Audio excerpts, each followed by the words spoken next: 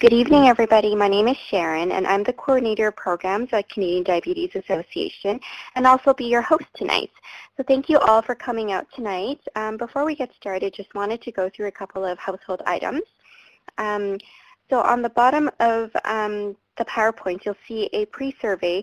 As I already said earlier, we really want to hear from you. We do read all the surveys, and if you have just a minute before we start, just click on the Survey Monkey and just take a minute, 30 seconds to fill it out. And if you're having problems hearing me right now, please dial into the teleconference, which is just on your screen right now. It will help you to hear a little bit better. And if you do have any issues hearing, just message us on the group chat, and I'll see what I can do to help you with that. So just to introduce you to our layout tonight, you'll be able to see our main PowerPoint on basically the biggest screen. On your bottom right-hand corner is where we have a group chat. Feel free to chat with people there, but I won't be monitoring anything on there. You can also private chat people by hovering over their name and then starting a private chat there.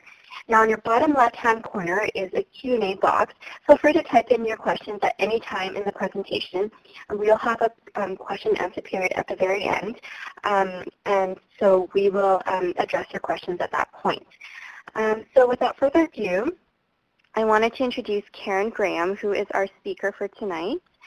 And she is a registered nurse and a certified diabetes educator, and she is really, really great. So I'm really excited for her to have her here.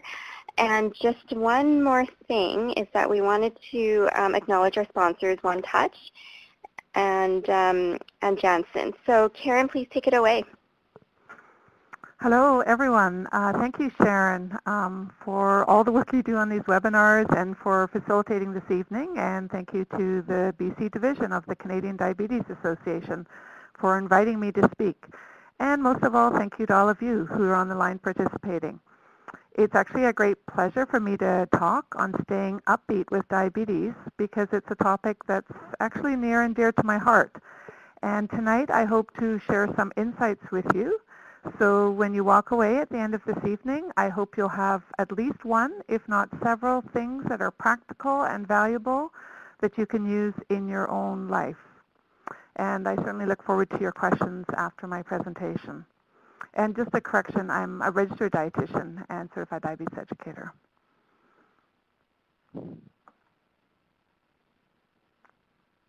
And I'm clicking, Sharon, but nothing's happening. There, maybe it's just a little bit of a delay. So just a presenter disclosure.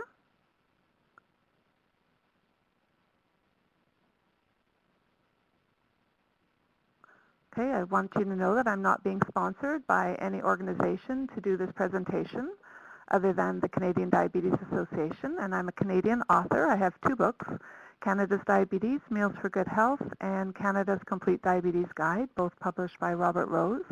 And I receive book royalties from my publisher, and part of my royalty on my first book is paid directly to the CDA. And I also sell and distribute my books outside of bookstores. And I'm not paid to do research or product development.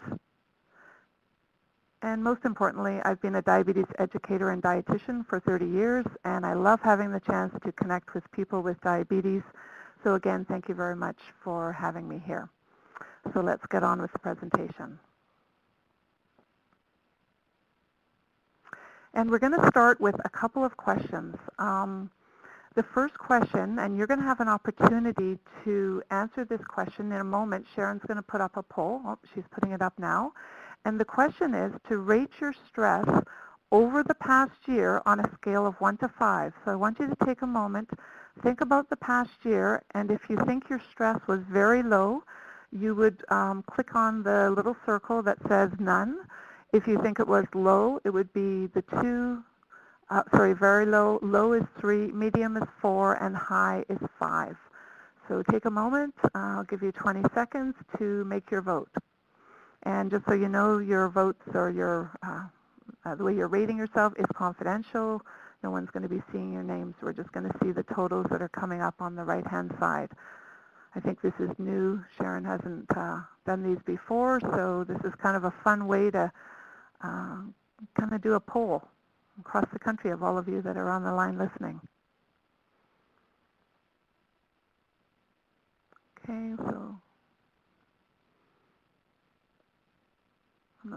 I'm not sure how to tell there how many people have voted, but it looks like we don't have anybody who's had no stress, which isn't a surprise, because probably if you had no stress, you wouldn't be on the webinar tonight. Just 3% saying very low. Low is 10%, and medium is 53%, and high is 33%. And I'm just going to jot those numbers down because we're going to come back to that a little bit later.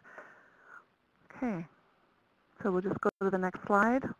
And actually, when I'm talking to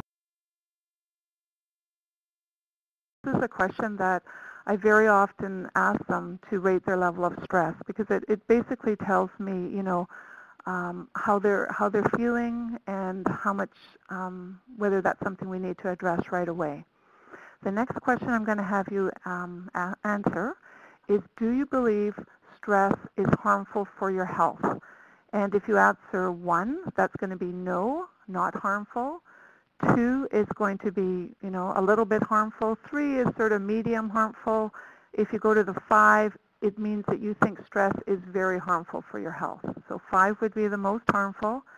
And if you click on 1, that means you don't believe that stress is very harmful for your health. You can choose anywhere between the 1 and 5. No, 1 is not harmful, and 5 is yes, very harmful. Okay, and we're getting some percentages up there. There's 3% who think it's not harmful, and let's see, we got 0. And then thinking it's more harmful is 31%, and very harmful is just over 62%. Okay, thank you. And we'll go to the next slide. So this is the last question, and then we're going to be coming back to these later on in the presentation. So this one is, how much time have you spent over the past year helping friends, family, neighbors, and people in your community? Over the last year, how much time have you spent helping friends, family, neighbors, and people in your community? And if you've spent very little time, you'll give yourself a 1, and if you've spent a lot of time, you would rate a 5. So 1 is not spending much time with family, friends, and neighbors and people in your community. 5 is spending a lot of time. Okay, and some of the votes are still coming out. 5 is a lot of time, and 1 is very little, and you could choose anywhere in between. So it looks like some of you are rating not very much time. That's 3%, 6% for 2, 42% for 3, 29% for 4, and 19% have been spending a lot of time. And we're going to be coming back to this a little bit later in the presentation. Okay, so we'll go on to the main part of the presentation.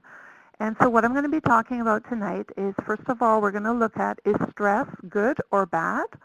We're going to take a look at some of the stress hormones, some new and pretty exciting research around stress, and feelings that mean stress. And then we're going to finish off with some practical tips for you to better manage stress. And given that a large number of you identified your stress level as either high or very high, I'm really glad you're on the call today, because I hope that you will take away some of these tips to help reduce your own level of stress.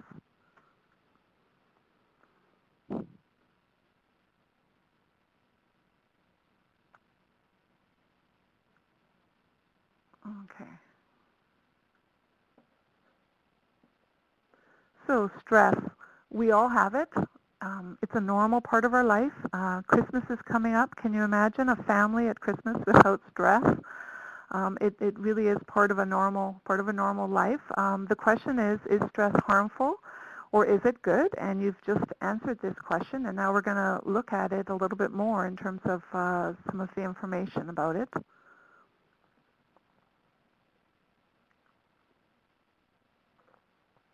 Okay, it doesn't seem to be. Oh, and I guess there's just quite a delay there on the slides. Okay, so stress is harmful, right?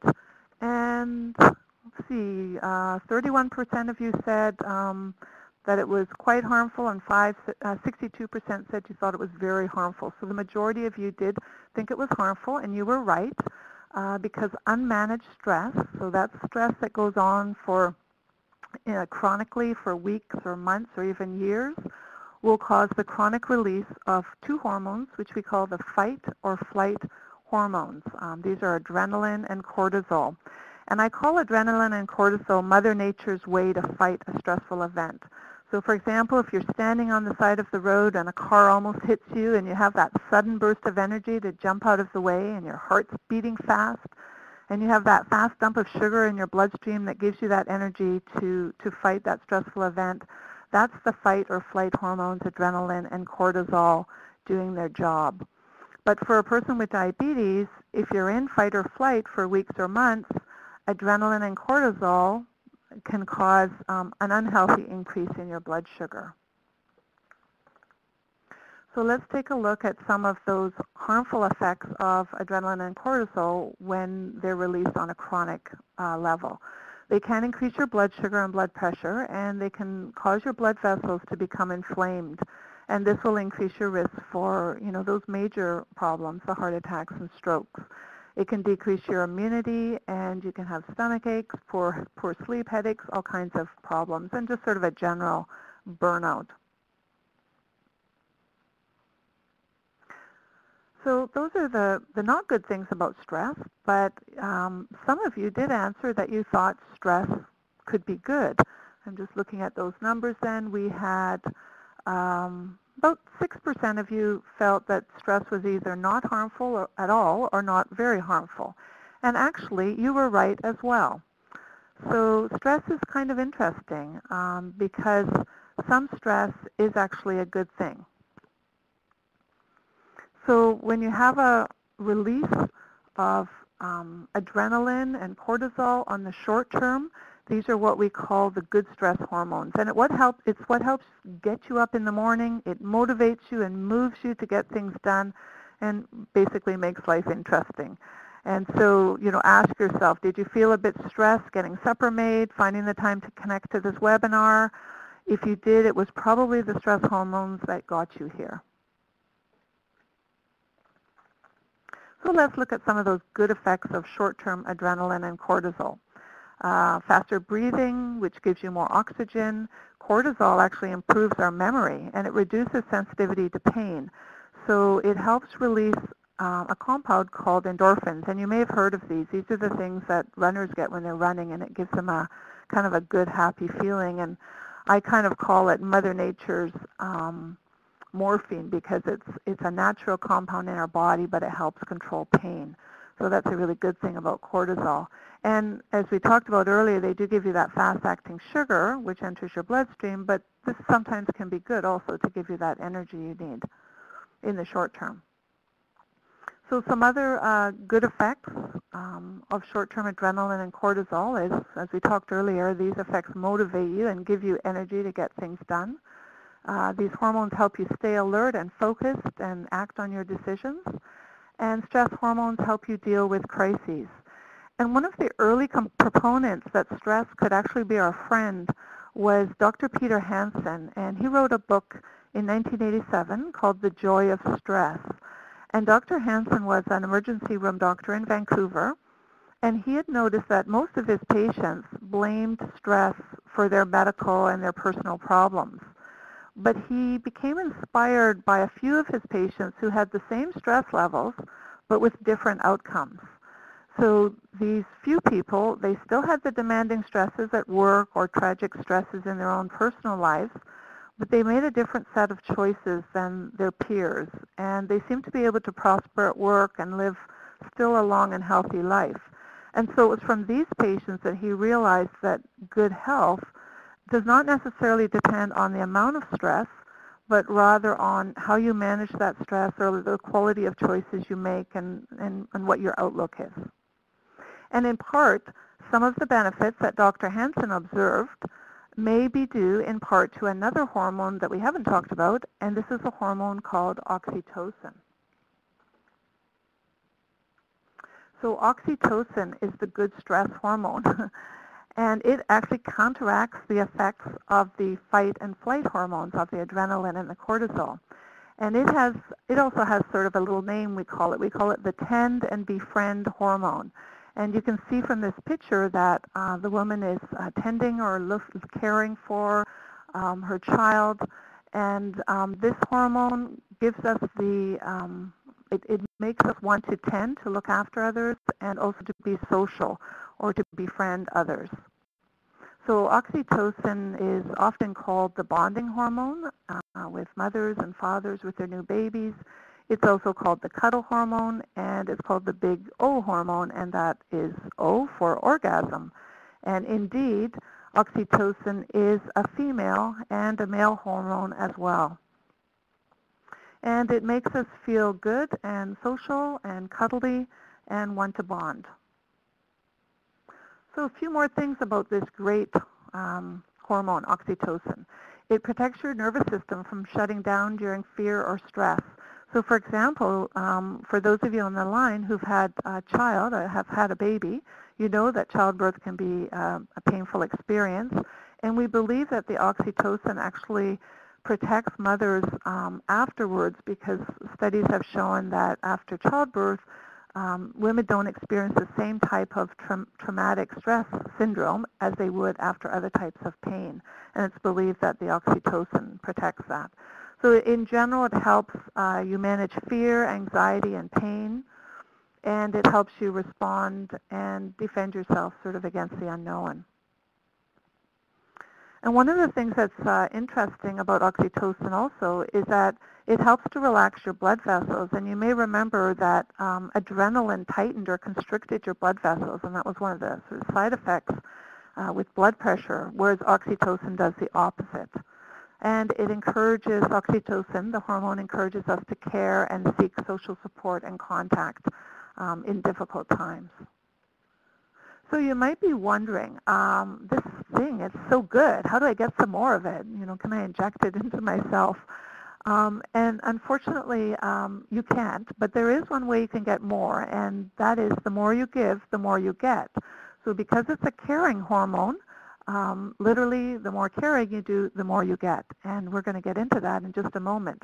And some people are so enamored with oxytocin that they actually have it tattooed on their shoulder. So this is a tattoo of the chemical structure of oxytocin that someone, I'm not sure if that's a man or a woman, had tattooed on their shoulder. So I want to tell you about a study. Some of you may know about the blue zones, and this is work that was done by Dan Buettner and his colleagues. And if you want to read more about it, you can go to his website, bluezones.com. And what they did is they had a really fun job. They got to travel all over the world and look for people who lived long and healthy lives. So they looked for people who were in their 80s and 90s and 100s, so the centenarians. And then they looked for those people who lived long but were also healthy. And they looked for common lifestyle habits of these long-lived people. And they identified 9 traits that were common amongst most of the populations. I'm going to tell you about those 9 traits. So the first trait was that these people who lived long and were healthy moved naturally. So they didn't really go to the gym and pump iron or run marathons, but they lived in an environment that gave them the opportunity to move without really thinking about it. So they had their own gardens, they did things by hand in their home and outdoors, they went for walks, so they moved naturally. The second thing that they had was they had a purpose in life. And you may be surprised to know, but there's 2 risky times in life when you might die quite suddenly. One is at childbirth, and the other is when you retire. And that's because many people who retire lose their sense of purpose in life. So if you're recently retiring, or you're going to be retiring, or you've just retired, and you haven't found a purpose yet, then start looking. There's many reasons to live. And knowing why you wake up in the morning is actually worth 7 years of extra life expectancy. So the studies have shown you'll live 7 years longer if you have a purpose in life. So find a purpose in life that's for you. It may be wanting to spend as much time as you can with your grandchildren. It might be wanting to plant your garden and watch it grow. It might be wanting to get out on the golf course as much as you can, or loving to cook and clean your home, or even wanting to wake up and buy a lottery ticket every week. Whatever your reason, find that purpose. The next thing they found for the people in the blue zone populations was they had positive ways to manage stress. So what they did was every day they did something that was built into their life that helped them manage stress. And I think this is a huge thing in today's world, because we're so busy with technology and everything coming at us, and phones and cell phones, that we don't have those quiet moments to reflect and just have a nap or have a cup of tea or sit quietly. And the people in the blue zones had those quiet moments. The fourth thing about the blue zone traits is they stopped eating. They stopped eating before they got full. And I call it the eat less rule. So you might be wondering, well, how do you do this, right? Because there's so much food and it's so good. Well, for starters, it's a good idea to eat at home, because we know that people who eat at home eat less than people who eat at drive-in, takeout restaurants and go to restaurants a lot. We just eat more when we go to restaurants. So eat at home, eat around a table, eat with your family or friends if you have family or friends with you. Drink water with your meal so that you slow yourself down. Eat lots of vegetables, which are good for you, but they slow you down. And take your time eating and become mindful of what and how much you are eating. The next blue zone trait was they chose lots of plants, so the fruits and vegetables and grains in their diet, and they ate less meat. 6 was moderate alcohol, or what they called wine at 5 in the study. And the trick is to drink 1 or 2 glasses per day with friends and or with food. And no, you can't save it up all on the weekend and have 7 drinks on Saturday and get the same benefit. However, I'd like to point out that in regards to the 5th and the 6th trait, so the 5, choose plants and less meat, and moderate alcohol, that not all the groups fit into these traits. So the Seventh-day Adventists were one of the long-lived groups, and they're vegetarians, so they didn't eat meat at all, and they also do not drink alcohol at all. So it's not an essential thing, but it is, one of the things that they identified in the Blue Zone studies. And of course, every recommendation needs to be individualized. 7, faith. 98% of the centenarians, so that's the people who lived over 100, who had been interviewed, belonged to some kind of faith-based community. And it may be that this allowed them for a short time to give up their worries, or maybe the social benefits of the faith community, of going to a place with other people.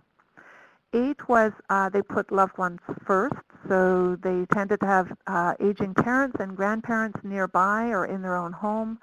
They spent time with their children. They had maybe a life partner or a long-term friend.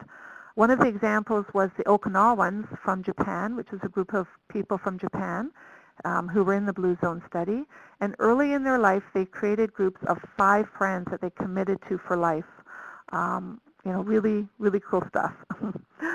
Then the 9th, the last trait, was healthy families and friends. And we know this from other research that when we tend to be around other people who are healthier, we're healthier.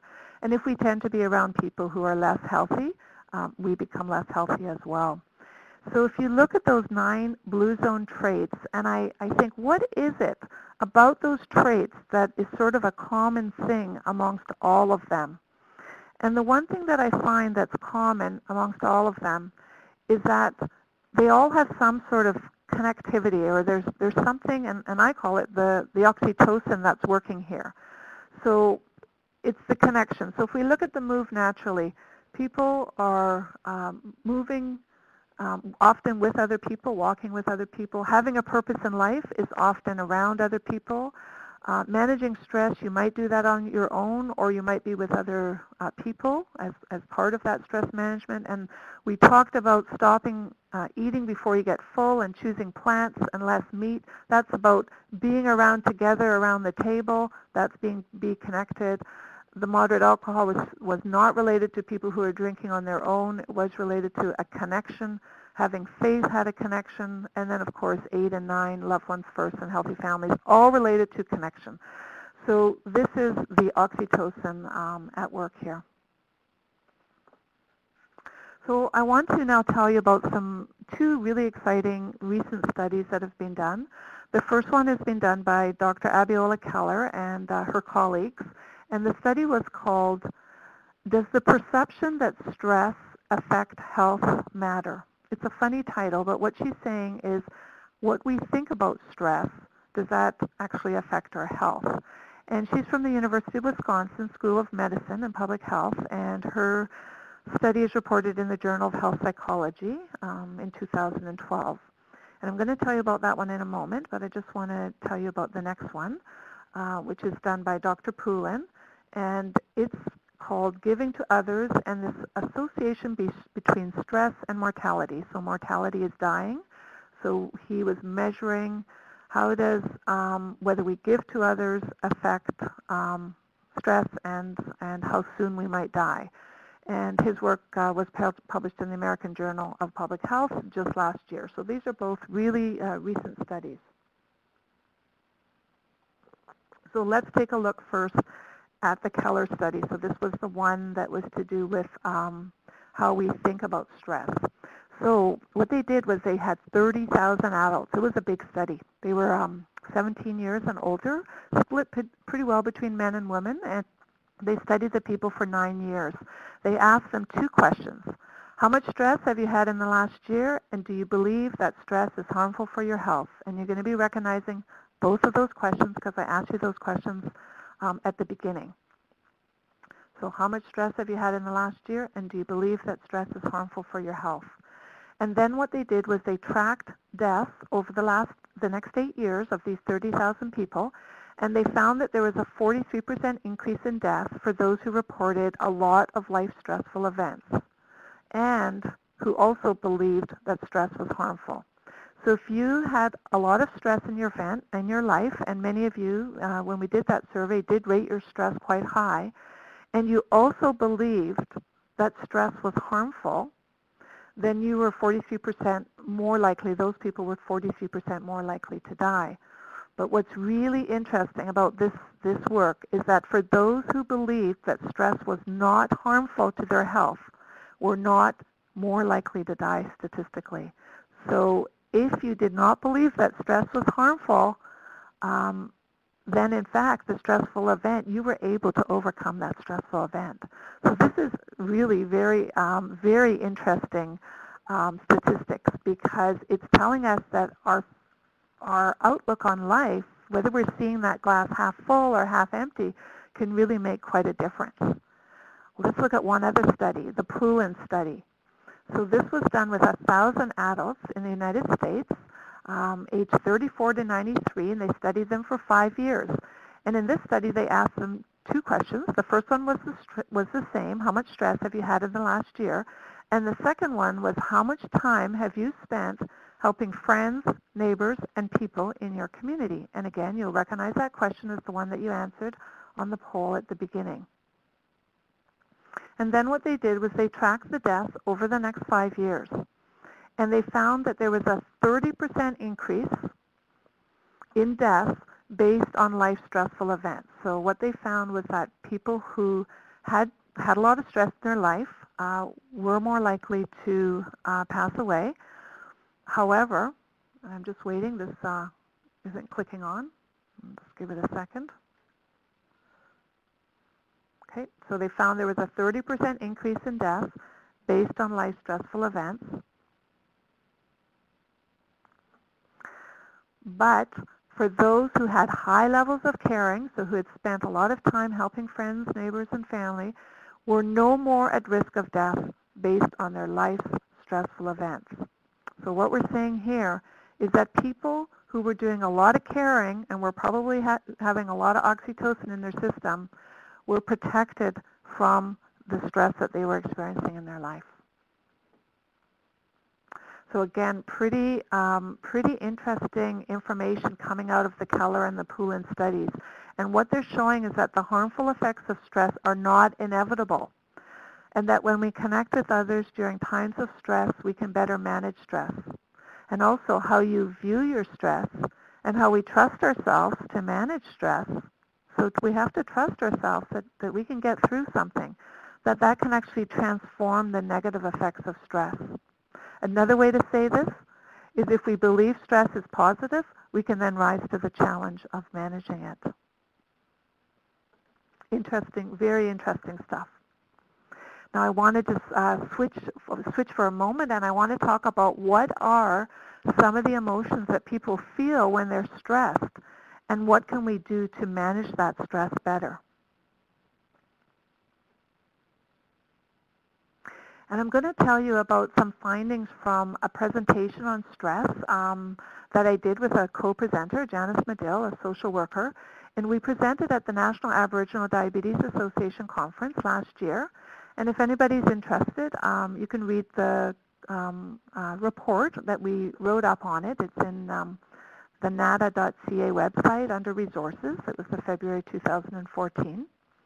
And what we did, we had about 100 people, 100 diabetes educators primarily at this conference, and we asked them to identify feelings that mean stress. So there was 100 people, and we broke them up into about 9 groups. And they identified a lot of different words, and then we categorized it into these 10 words that you see on the screen. So these were the most common words that they used to describe stress. And as you look at this list, you probably are able to identify things that you feel when you're stressed. You may also feel something very different that we don't have on this, that I don't have on this slide that the participants didn't identify, because of course stress comes in many forms. But you'll see overwhelmed, helpless. We're up at the top 2. Emotionally hurt, physically sick, afraid and angry, confused, depressed, sad, indifferent. Those were common feelings related to stress. So after the participants at this conference identified those 10 feelings, we then asked them to determine how would they suggest that people manage those stressful situations. And again, we categorized them into groups.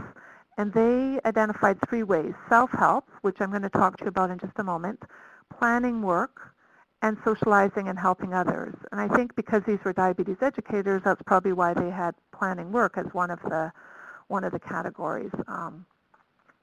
So under self-help, they identified meditation, taking a bath, aromatherapy, which is using scents such as scented candles, music, exercise, dance, yoga, walking, pets, eating well, smudging, which is an Aboriginal spiritual ceremony that involves the burning of herbs such as sage or sweetgrass, pray, laugh, and rest. Under the next category, which was planning work, they had delegate, say no, develop routines, prioritize, schedule, communicate well, hire help if you're able, organize, and time management. Under socialize and help others, they had family events, classes, learning, spending time with trusted friends. So they had lots of great ideas that they came up with. And actually, these are fairly similar to ideas that I've identified as well in my book. And this is my second book, Canada's Complete Diabetes Guide for Type 2 Diabetes. And I have 7 chapters in the book, and the 6th chapter is called Staying Upbeat. And I've identified sort of 16 groupings of stress behaviors that work. And as we go through this, I want you to, if you have a pen in front of you, if there's an idea that you think, oh, that's something that maybe I could do over the next month to help deal with my stress, jot it down, because I want you to walk away today with a couple of ideas that might work for you to help manage your stress. So we're going to go to the first stress behavior, which is slow down a bit. And I talked earlier about how we have, so much going on in our lives. And, sometimes we just need to slow down and literally smell the roses. Ask yourself, what do you feel if you're feeling overwhelmed? Because that is one of the, the big feelings that people feel with stress. Ask yourself, what do I need to do right away to deal with this? What small thing can I do? We talked about that planning work. One step at a time, trying to reach small, reachable goals. sometimes that's easier said than done, to slow down. Thinking in healthy ways. Some people find journaling helps, writing down what your feelings are, and then looking at those feelings, and if they're negative thoughts or feelings, trying to replace them with positive thoughts, because we know by that research by Keller and colleagues that thoughts are powerful. If you're journaling and the journaling is only negative journaling, it may not be helping you. You want to try and replace some of those negative thoughts. And this is a quote, and it's a quote from myself because it's from my own book, but the world is simpler than we sometimes imagine. And sometimes you get less overwhelmed if you don't overthink. And, we all need to do this. And I think that's because someone told me that I put it in my book, because I need to remind myself over and over, don't overthink things. Sometimes it's not as complicated as we think it is. So thinking in healthy ways, again, capturing the power of our thoughts in a very positive way helps manage stress. Talk it out. Spend time with trusted friends. It's good to share our troubles and our pain. There are times you just need to be alone. We don't always need to be talking with someone else, but there's also times when talking with someone else is good. And of course, some of us, and there may be some of you on the line today that don't have that trusted friend or family member that you can, share your troubles and your pain with. And so then I do encourage you to seek out help from others. Go to your doctor or health worker just to talk sometimes, or maybe for pain management. And I'm not suggesting you go to your doctor and spend an hour in telling all your troubles, or the health worker. But, if there's something you need to talk about, there's nothing wrong with doing that. And if there's any health professionals on the line tonight, I have a note to health professionals, and that's, don't ever feel your time has been wasted because all you did was listen. Being that listening ear can benefit the person with diabetes as much as education about diabetes, or in some cases as much as medication. So the power of talk and listening can be strong. It's okay to let it out sometimes. Just going out in the forest and the woods and letting out a scream where no one else can hear you. It can feel pretty good. Crying can be good. We would not have tear ducts if we weren't meant to cry. But I also want to say that if you're crying and you can't stop crying, that's a different situation, and it's the time to seek perhaps medical attention as well. Keep learning. We've got to keep that brain exercised at all times, but particularly as we get older. Just take small bites of learning. You don't necessarily have to learn how to become a potter. You can just learn something small. Group classes, if you even learn one little thing from that class, that's good. Learn a new skill. It doesn't have to be a difficult skill, but something new. Volunteering and helping others. We know from the pooling study what a difference that made in terms of people being able to manage their stress. Have fun. Laughter helps us accept our limitations and still get on with taking care of ourselves the best we can.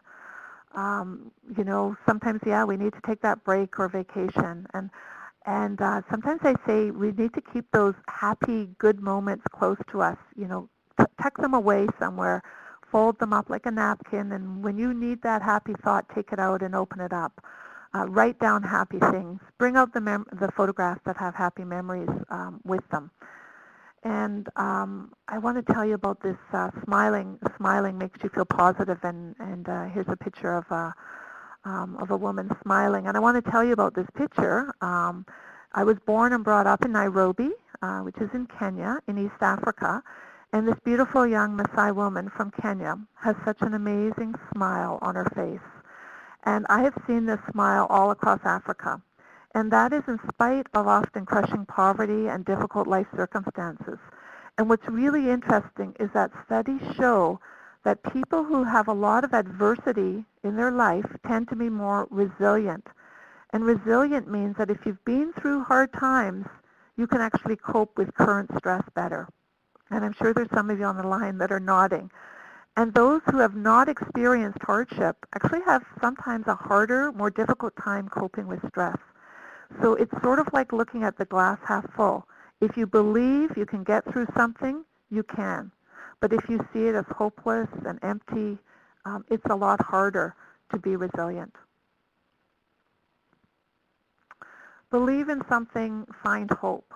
Now, we saw in the blue zones that people who had faith tended to, were one of those groups that were, or one of those traits that was identified. But I personally believe that the most important thing to believe in is yourself.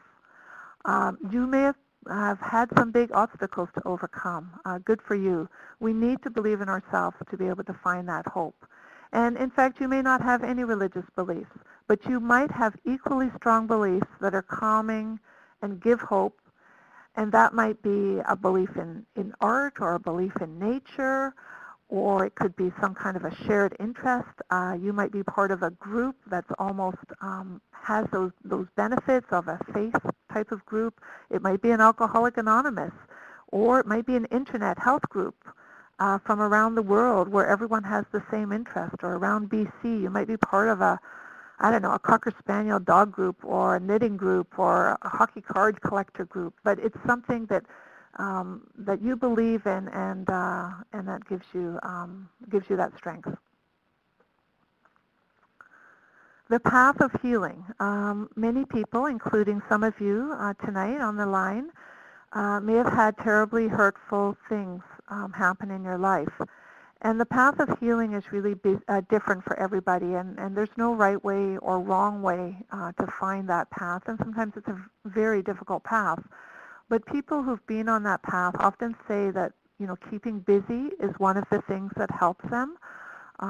So that can be part of the path of healing. Finding meaningful work and volunteering, again, getting some oxytocin flowing. Choosing something that you'll enjoy and that makes use of your special qualities, and looking for your own path. Make your home your nest. You may think this is kind of a strange stress reduction thing that I've got in here, but when you think about it, we spend a lot of time in our home. And as we get older, we spend more time in our home. So take a look at that picture on the right-hand side, and now imagine a little vase on the table with a bright yellow flower in it. What difference that might make. Or a new paint color on the wall behind, maybe a light, very pale green, a relaxing color. Or replace a couple of those pillows with cheery colored pillows, or some aromatherapy. It's Christmas, so put a candle, a scented candle, maybe cranberry, something on the table. Those things can start making a difference in our life. Now, the pictures at the bottom, part of making your home your nest is also reducing clutter. Did you know that studies show that reducing clutter in your home can help a person lose weight? So clutter, which is what we see on the before picture, causes stress and a feeling of failure, and this can lead to overeating. And also you've got a lot of food showing on that left-hand picture, which is in your face all the time. And if your fridge, your freezer, your counter, your cupboards, your kitchen table you're supposed to eat are all cluttered with high-calorie foods, you're going to be tempted. So I like to call it the out of sight, out of mind. Put that food out of sight, out of mind. Keep your dining area clean and tidy, and you'll start wanting to enjoy eating at home more. Feed your brain some good food. And that picture in the middle, of course, is showing a family eating together at the table. We know that your brain controls mood, and you need the proper nutrients for that, such as magnesium, B vitamins, omega-3 fats, tryptophan. Also helps relax, and you may need to get rid of your weigh scale. That's just sort of a little side thought there. The weigh scale could be helping you, or it could be not helping you. That's a question you need to answer yourself. So walk, dance, exercise, that was identified by the participants at the conference I talked about. Literally walk away from the stress. Even a large body can be fit and strong. Exercise helps you pump happy hormones. That's those endorphins we talked about earlier that relax you and that reduce inflammation.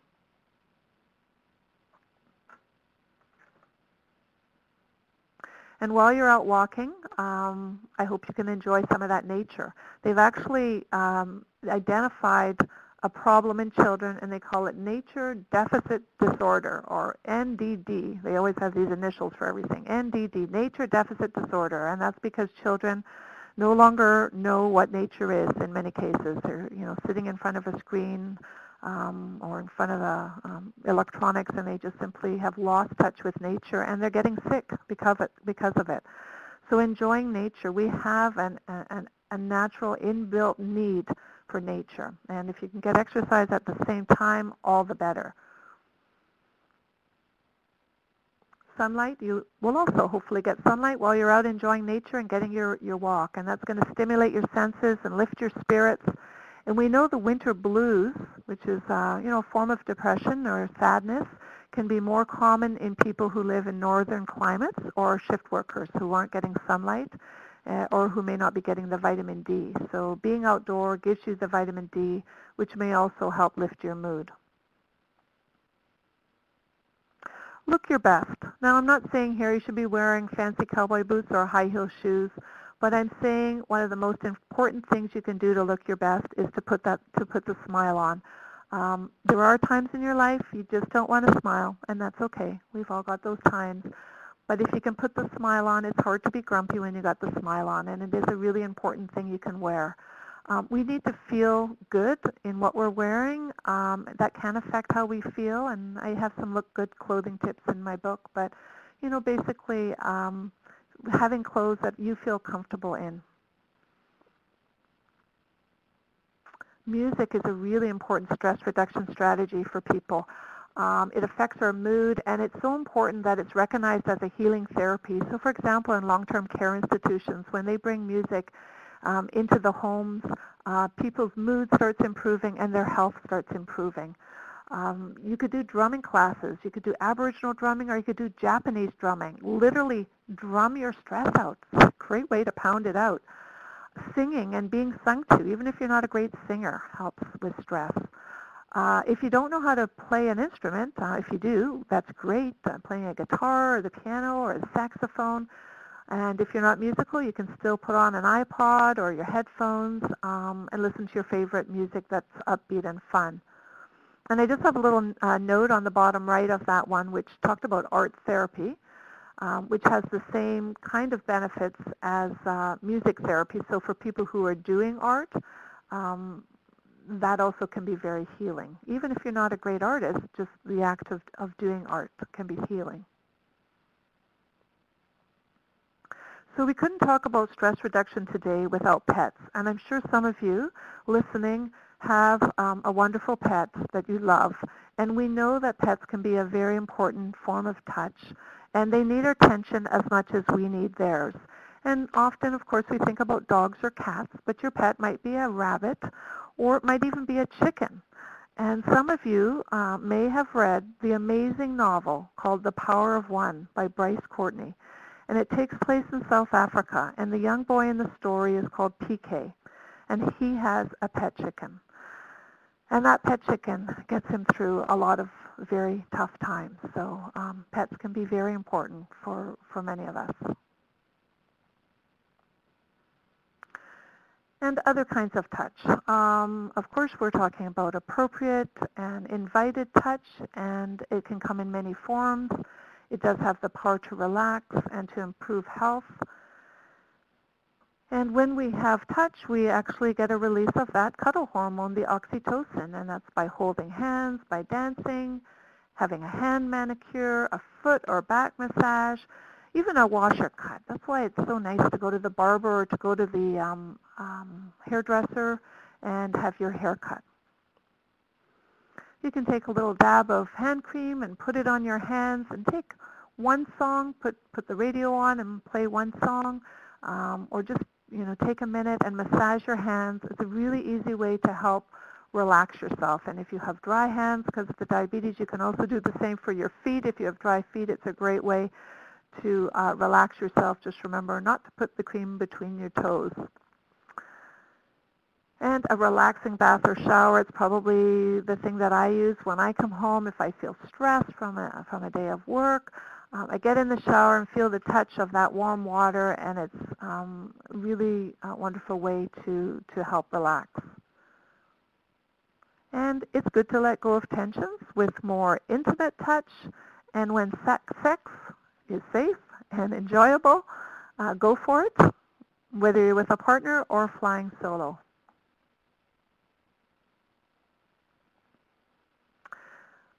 Sleep.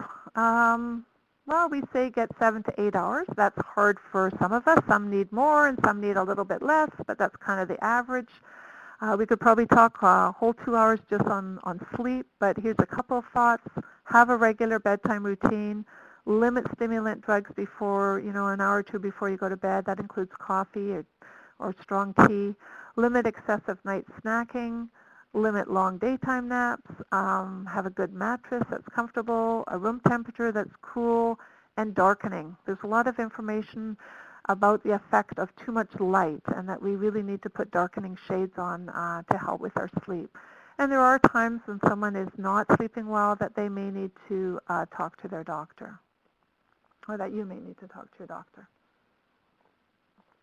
So I want to end with just a couple of easy type of stress relaxing things. The first one that can be done in less than 1 minute, and you can actually try this right now. Just take a deep breath in through your nose, and then gently breathe out through your mouth.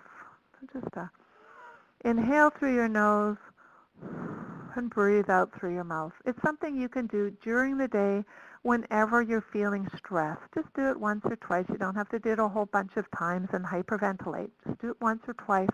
It gives you an immediate oxygen boost and helps relax you. And it takes less than a minute. Here's a short exercise that you can also do that takes maybe 1 minute, maybe 3, and you can actually do this as you're sitting in your chair, or if you're standing, just tip your head down to your shoulder to just stretch that area at the side of your neck where a lot of tension can build up, and now turn your head to the other side and just stretch the other side. Now I want you just to shrug your shoulders and just say, I don't know. I don't know. Just give a good shrug of those shoulders. And if you want, you can just rotate those shoulders, giving them a front rotation and rotating them to the front. So backwards and forwards. And what happens when we're feeling stressed is a lot of that stress builds up in our muscles and they get tight. So just a simple exercise like this is an easy way to help relieve some of that tension. This is focus relaxation. It takes a little bit longer, about 10 minutes. I have an example in my book where I lead you through the steps you can take.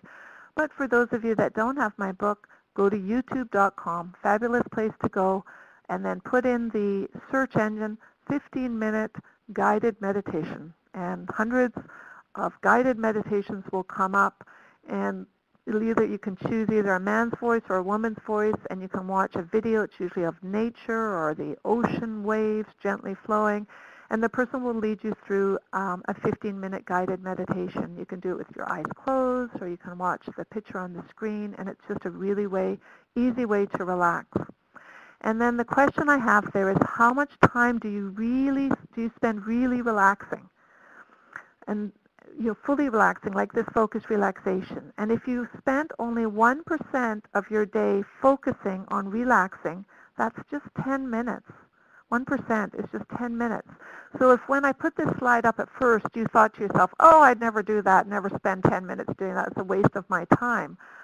Well, consider this. If you did that, and that's 1% of your day, studies have shown that 10 minutes a day of focused relaxation can make a significant improvement in your blood sugar, your blood pressure, and your overall health.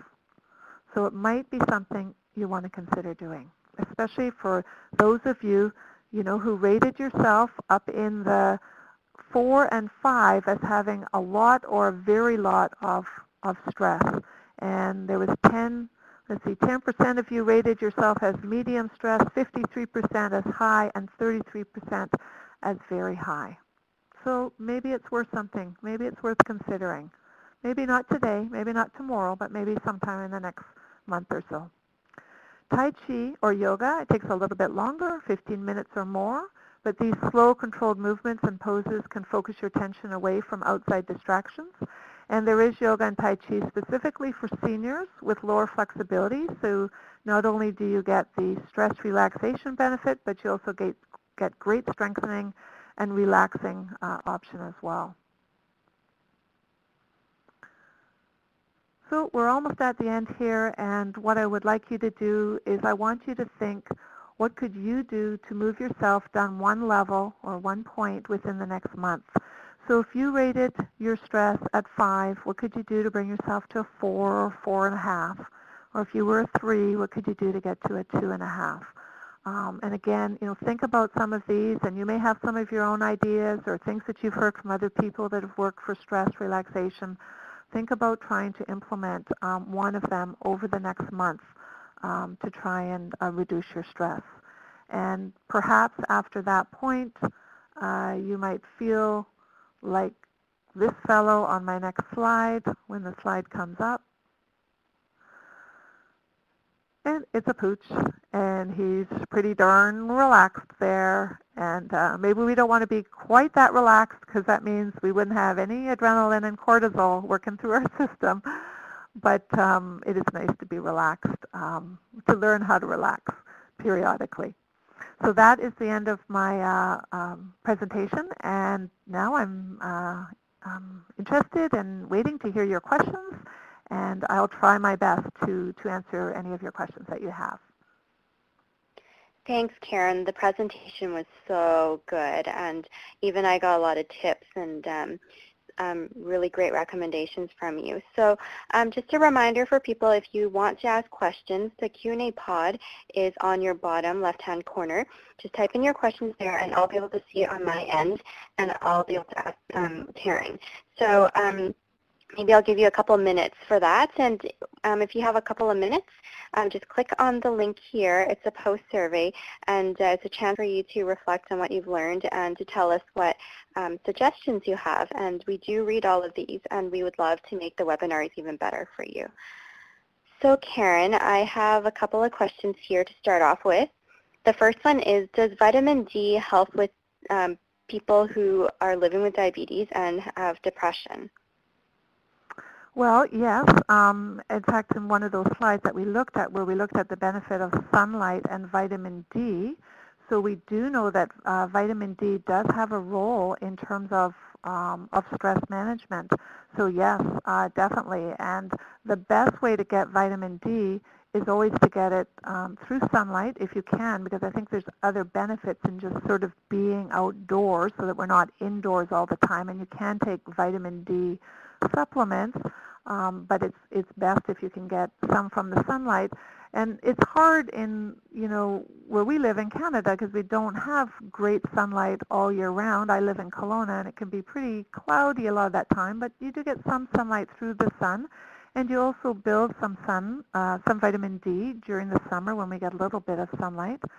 And also you get vitamin D from some of the foods that you eat. So milk is one of the best sources of vitamin D because milk has vitamin D added.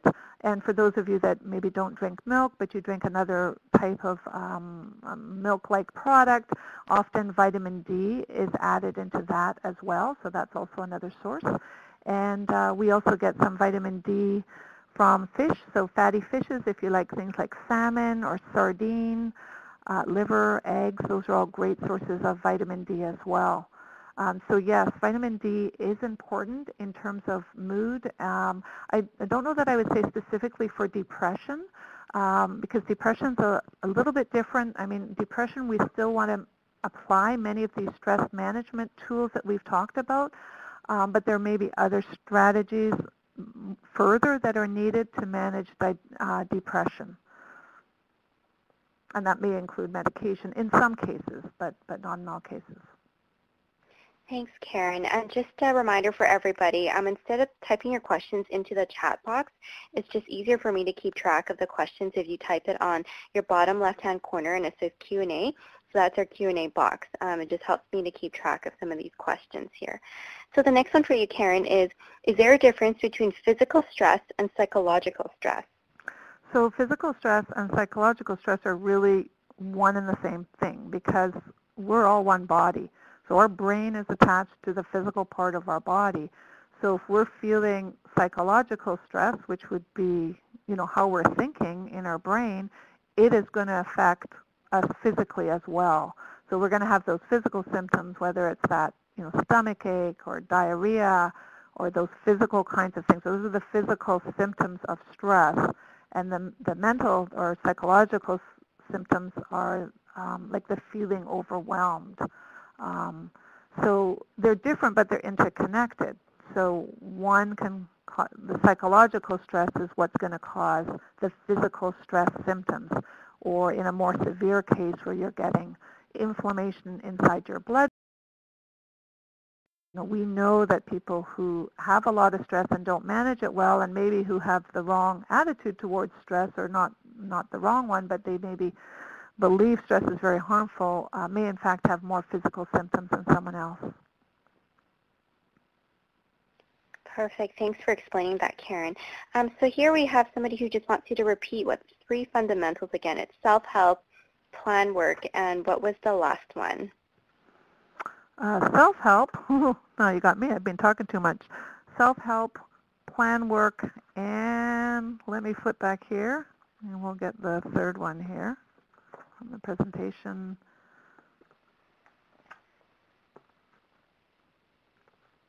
And socialize, help other. I knew it was something, I just didn't know what the term was. So self-help was 1, plan work, and socialize and help others. Those were the 3 fundamental ways that were identified by the participants. Perfect. Thanks for repeating that. So the next one for you is, what is your advice regarding type 1s who constantly worry about complications?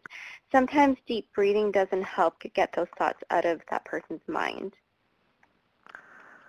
Yeah, and as a diabetes educator myself, this is something, since I've looked at this new research, that I've really had to look at myself, is how we work with patients, whether you have type 1 diabetes, such as the person asking the question, or type 2 diabetes. And so as an educator, if we are telling people all the time that stress is harmful, and you're thinking that all the time, it creates those feelings that you're having. And sorry, the question was that you have continued stress because you're thinking about it? Was that what it was, the question? Yeah, I think it's because the person is constantly worrying about complications. Constantly worrying, yeah. So it's really hard for us to change our characters. Some of us are worriers and some of us are not. But worrying about it really isn't going to make that complication less likely. So I think if you can look at these strategies that I've listed and try and find something that will help you relax or take your mind off that worry, you're going to be further ahead. Because I think logically we all know that worrying doesn't help, although it's hard for us to stop that. It's easier said than done. So I would say just take 1 or 2 small steps. You're not going to change yourself overnight if you're a worrier, but take 1 or 2 steps. And I'm not saying that the complications are not significant and aren't something we need to be concerned about. They are. But we need to do the things that are going to help our blood sugar be best, and that's, going for a walk, eating as healthy as we can, and doing things that help manage our stress to take care of ourselves. Thanks, Karen. That's really, really helpful. Sorry, the third fundamental was social interaction? Socialize and help others. Socialize. Which would be the same as social interaction. Perfect. And just to let people know, our upcoming webinars, there is one in March that we're going to talk about I Want to Be Well, but Some Days It's Hard with Crystal Johnson. And the registration is coming up for that one. I just noticed a lot of the questions have to do with that. So please do come back and join us in March. We have another upcoming webinar in January, and it's called Making Your Carbohydrates Count. And if you want to register for that right now, it's, you can click on that link on the PowerPoint. And I've moved the post survey now to your top right-hand corner, and it'd be great if you could do the post survey for us. So the next question here is, why when stressed do some of us crave sugars and salts? Sorry, can you read that again? Sure. Why when stressed do some of us crave salt and sugar? Well, why does stress cause some of us to crave salt and sugar? Yeah, that's right. Okay. So here we're talking about cravings then, which are, challenging. And when we're feeling stressed, we tend to go to those things that are most comfortable for us. And it's a learned behavior. So for many of us, we have learned or taught ourselves, or someone has taught us, we have learned that when we're craving something, we turn to food. Now, in some societies, they learn that when they're feeling stressed, they maybe do meditation. But in our society, we have often learned to simply eat. So what we need to do is we need to relearn. And that's not easy. It is possible, though. But that habit of craving food has been learned by doing that many, many, many, many times. So many, many times we have felt stressed, and many, many times we have turned to food. So again, overnight, you're not going to change that habit. But there are certain things that can help you start making a change to conquer those cravings. And I use the rule, it's called the 3 Ds of dealing with cravings. And the first D is to take a deep breath. So that was one of the things we had at the end of the presentation. Take a deep breath. That's the first D. The second D is drink water. Have a large glass of water. And the third D is distract yourself. Go do something else. And if you start practicing those 3 Ds, because a craving tends to come like a wave, and those of you who've quit smoking know about that wave that comes. It comes, it builds, it gets very high, and then it starts going down. And so by practicing the 3 Ds of dealing with cravings, it helps you get over that hump and move on. And you need to establish a new routine that doesn't have to do with eating.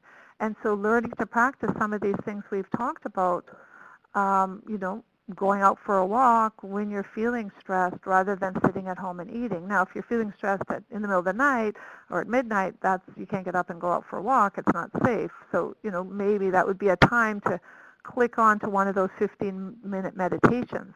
And if you did that 30 or 40 or 50 times, eventually that starts becoming the new habit that when you feel stressed, you then reach for that new opportunity instead of always reaching for that stressful, or for the food. Sorry, I could talk about that a bit more, but I hope that answered the question a little bit in the short time we have. Yes, it really does help. Thanks for the 3 Ds, and I think that's really even a good reminder for myself. So the next question we have here is, how important is diminished expectations in positively dealing with stress? How important is diminished expectations? Do you understand that question, Sharon? In positive dealing with stress? I think they mean if you reduced expectations, does that positively help with stress, or will that decrease your stress? If you reduce expectations, yes. And I think I sort of alluded to that in my presentation, that sometimes stress is our own expectations that we have. It's our own expectations that we have of how other people should treat us. It's our own, and so we often create expectations that are unrealistic, and then it creates stress for us. So I think that, Jerry, I see that Jerry asked the question, that's a really good point, Jerry, that if we could diminish our expectations just a little, we might not get so stressed. And so again, it comes back to sort of our outlook on life, the glass half full versus the glass half empty, and having that more positive outlook. Yes, it will help us deal more positively with our stress.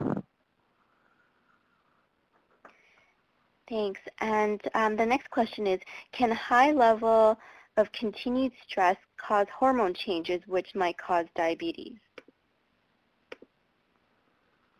Can high levels of stress cause diabetes? Well, indirectly, yes. So when you're under a lot of stress, and in fact, stressful events is one of the factors that can cause diabetes. So when we look at the risk factors for diabetes, a stressful event is often the cause. So for example, one of life's very stressful events is when a spouse dies, or you've had a a marital breakup or financial worries, and any of those major stressful events can in fact result in the trigger that causes diabetes. So what's happening in that stressful event is the person is having those chronic levels of adrenaline and cortisol, and that is then resulting in an increase in their blood sugar, increase in their blood pressure, and that's the stress that's being put on your pancreas,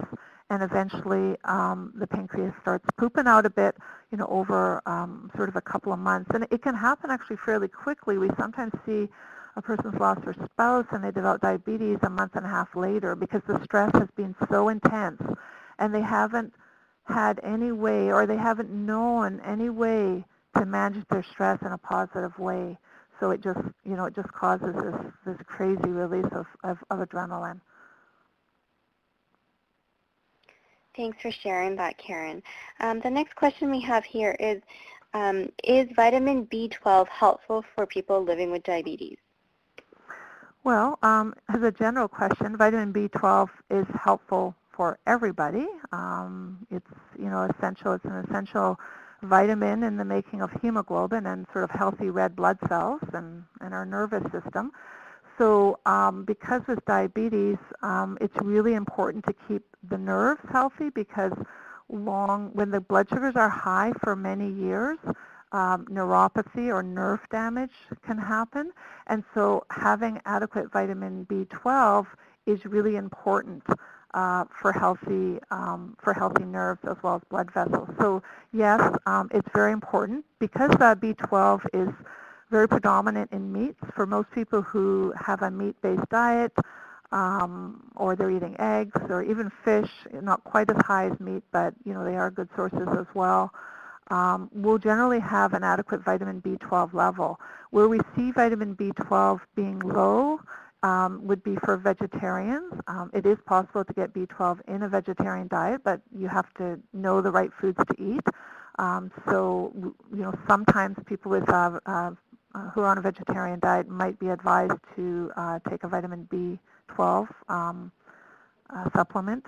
And then there are some people which, for whatever reason, they're just not absorbing the vitamin B12 into their system, and it might be identified on a lab test that they're low, and so it would be beneficial to take some. Thanks for that. Thanks for answering that general question. And so again, just a reminder for everyone, if you do want to ask a question, you can type it into the Q&A pod, which is on your bottom left-hand corner. And we're just, we have probably about 5 or 6 more questions. And talking about exercise, we do have a program that's coming up, and it's called the Walk and Talk. It's a 10-week program. It's 1 hour weekly that begins with an educational talk, about 10-minute talk on self-management, and it's followed by a 15-minute walk. So we're going to be doing it in Victoria, Vancouver, Kelowna, and Prince George. It begins in March 2015. And if you're interested, just email us there at infobc@diabetes.ca for more information. So Karen, our next question is about sleep. So this person gets about 8 hours of sleep, and then on other days, they will sleep for 12 hours. Now, would this be from stress or depression? And this person says they do not suffer from SAD. Okay, so SAD would be the light disorder that people feel sort of during the winter. Of course, I can't answer this question, whether it's stress or depression, not knowing, Susan, for yourself, what other situation, what is in your life. What I can say is that most nights you're having a good amount of sleep. Sleep tends to be on what we call a U curve. So what that means is if you're in that sort of 7 to 8 hours, that's the great part of the curve to be in. But if you're getting too much sleep, it's not so healthy. And if you're getting not enough sleep, that's not so healthy either. So sometimes when you're curving up into that 12 hours, that's probably, you're probably getting a little bit too much sleep. But it's really hard for me to comment because I don't know what else is going on in your life and why that might be it. Sometimes that you get a little bit more sleep. So on its own, I can't say that that's wrong. I mean, people have very different patterns. But if you were always sleeping 12 hours and you're, unless you're quite an elderly person and you need that extra sleep, then I'd probably look at what else is happening in your life in terms of exercise and how your emotions are and how you're feeling about other things. So I guess it has to be assessed on a greater basis. I'm sorry I can't give a kind of a general answer on that, except to say that generally falling in the middle of the curve is a good place to be with stress. With sleep. Thanks, Karen. And this next question, I think you can probably answer a bit of it, but we will probably be touching more on it in March with Crystal Johnson. But this person asks, can you tell them more about diabetes burnout and how to get back on track emotionally? So diabetes burnout is really hard because, and you've all experienced it, it's just that you don't ever get that day when you don't have diabetes. I think having good supports around is really important. And so earlier on in my presentation, I talked about, some of those things that people you can reach out to for help. And I think sometimes we're trying to take everything on ourselves. We're coping with everything. We're coping with diabetes, and we're also coping with a lot of other things around you. And the age that people develop diabetes is also the age that you often have many other things happening in your life. You might have teenagers still at home. You might have older parents that you're maybe caring for. You might be sort of in between there. You may have financial responsibilities. There's a lot of things that can be happening that are contributing to the diabetes burnout, so it's not necessarily the diabetes only. You can't take the diabetes away, although with good management you can decrease, the daily symptoms. But maybe you could tackle something else in your life that might make it easier to manage that diabetes. So I guess that would be the question that I would want you to ask yourself is there something else I could change that would make it easier for me to manage that diabetes? And then, of course, I think it's okay to give yourself that allowance to, I don't don't want to say off your plan, but to give yourself permission and to not feel guilt for now and then taking a bit of a break, as long as it's obviously a safe break that you're taking from your diabetes. I'm not talking about not taking your insulin if you're taking insulin. But in your lifestyle, there are, you may just need to take a break now and again from that and not feel guilty that you're taking the break. And you may actually find that by taking a break, your blood sugars may not be that different from some of the other days just because you're a little bit more relaxed. So finding some things that you can work into your life that are fun and help with that, I think, can help with that burnout. Thanks, Karen. And for the person and for everybody else who's out there, do join us in March. That will be basically the webinar. I know what to do, but it's hard to do it some days. Mm-hmm. All right, so we're down to our last 3 questions. And again, so your last chance here to ask some questions. If you want to ask questions, type into the Q&A pod, which is on your bottom left-hand corner. So our next question is, what is the best way to support a young family member who has type 1 diabetes and who's anorexic? Oh, this is a tough question, and I want to say up front that while I've worked as a diabetes educator for 30 years, I have worked primarily with type 2 diabetes. So my specialty is not type 1. So this question might be better directed to a specialist in type 1 diabetes, but I can answer it in a general sense. And what I do want to say is that anorexia is more common in youth with type 1 diabetes compared to the general population. And so, there's a variety of factors that can contribute to that. And a teenager, I don't know if we're talking about a teenager, a young family member, a youth can learn that simply by, changing the amount of insulin they're taking, that they can change their weight. So they have a very easy way to, easy and scary way to alter their weight.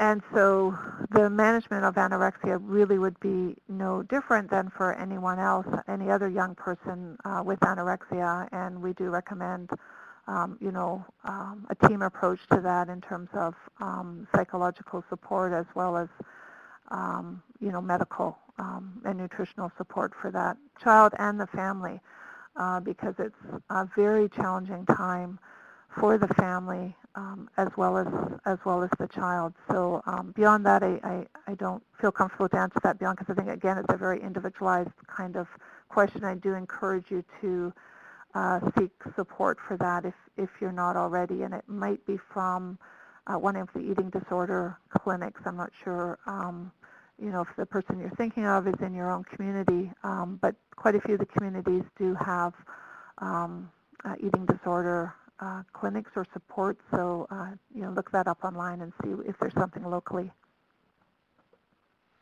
Thanks, Karen. That was very helpful.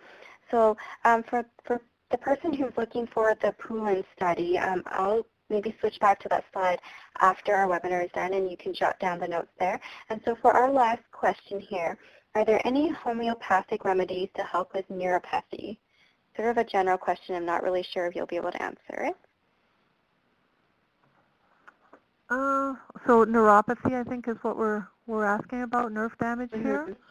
So neuropathy is damage to the nerves, which can occur for people who've had diabetes for a number of years, especially if the blood sugars are higher.